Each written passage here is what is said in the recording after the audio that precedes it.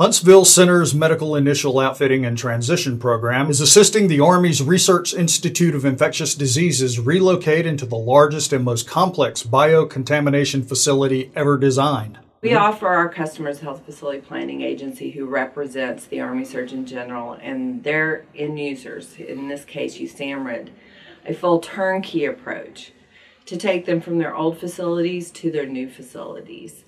And currently, USAMRIID is underway and in the process of starting that outfitting and also transitioning with their concept of operations and their standard operating procedures.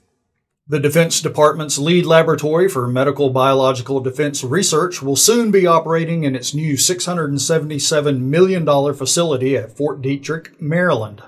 The facility itself is a little under 1 million square foot facility. It has large interstitial space with all the mechanical systems, very, very complex.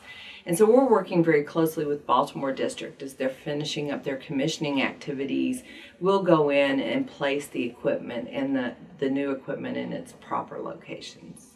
The medical IO&T contract ensures the more than 800 military and civilian scientists and specialized support personnel have the tools they require to investigate disease outbreaks and threats to public health. The total value of the contract for initial outfitting and transition is approximately $84 million.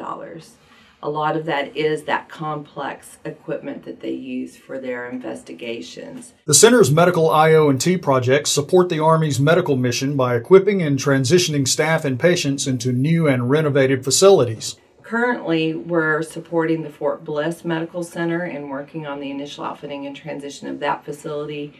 Over the last couple of years, we are proud to have finished new hospitals located at Fort Benning, Fort Hood, as well as Fort Riley. The IO&T program not only supports stateside projects, but supports projects in Europe and the Pacific too. However, its support for the USAMRIID project is one with a truly global impact. They work with the Centers for Disease Control. They work with the World Health Organization. It's a privilege to be able to support the safety of this nation and our war fighters as they go out to protect our freedoms.